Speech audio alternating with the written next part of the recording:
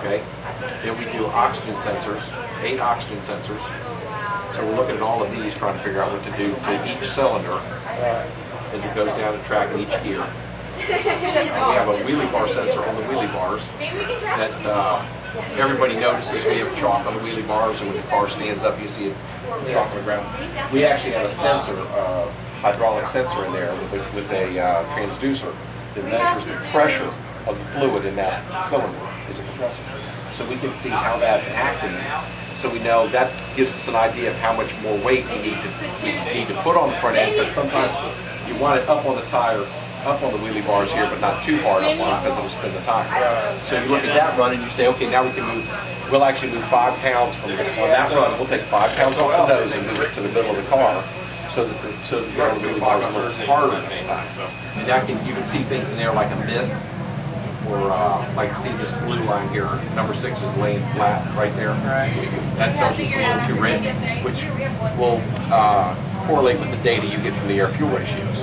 Okay, if the air-fuel ratio says it's rich, the EGT is also laying over there. You can see detonation on an EGT, which is a little hard to see on an oxygen sensor. So, but you don't just tune the car with just one aspect. You know, you kind of try to get correlating data, and then use all of the stuff you get to make the decision on what to do, including the sheet. We have a sheet that tells you how you ran each 330 feet of the racetrack compared to all the other cars. Have you ever seen one of those? It's very, something wrong. I can show you a graph we made yesterday that went right across the bottom of the page. It looks just as pretty as that graph. Seriously, serious. Okay. But this says, okay, Jim, you were in the middle of the pack in 60 foot. You were going uphill, and then right here you went down. This is where it's down here. Is where I showed you that I ran it to 10,300 RPM, which is where we shifted all the time. So there's something going on. It's too rich. It doesn't want to be up there. Then, as we get down track, see, it starts to come back up.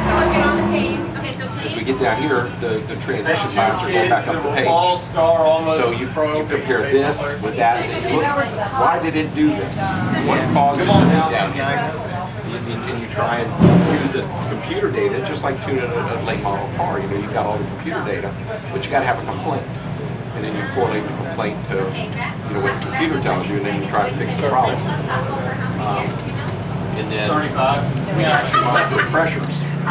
This gives all the things I showed you earlier: battery voltage, fuel pump pressure, carburetor pressure, oil pressure, battery voltage, vacuum in the engine. This is vacuum. The blue line up here is vacuum in the engine. Right here, it's 20 over almost 27. There's my glasses.